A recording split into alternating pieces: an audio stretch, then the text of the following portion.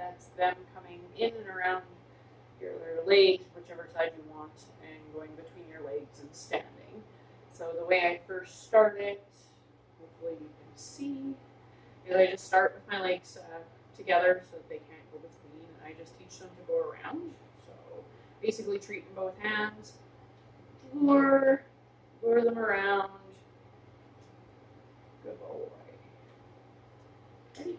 Careful.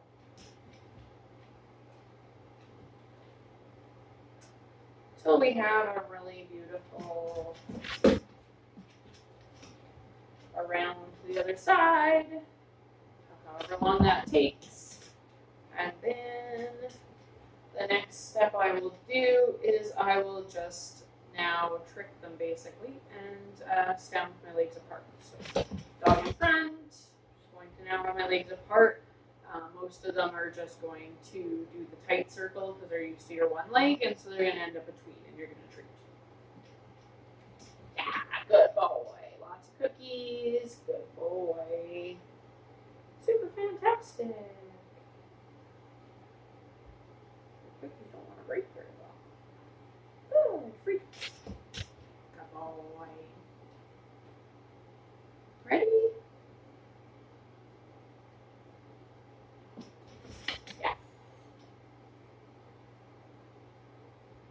Lots of cookies for this position. Good dog. Good dog. Good boy. Okay, free. Go. Good boy. Okay. So now this time, now that he's doing it really well. I've done multiple sessions with him. He's got this. If I stand with my legs like so, and give him a little cue, he goes around and goes between my legs. So now I'm going to start naming it. Myself, I name it Peek. Whatever you'd like to name it is completely fine. And so all I'm going to do is name it as he hits the position. Peek. Yeah. Super good. Good boy.